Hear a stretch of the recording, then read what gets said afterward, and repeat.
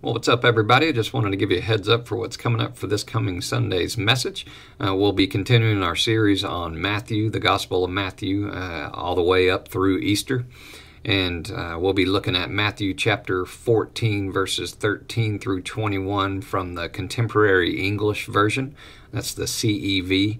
If you don't have that, that's okay. Just go ahead and read up on whatever version that you have that's most comfy to you.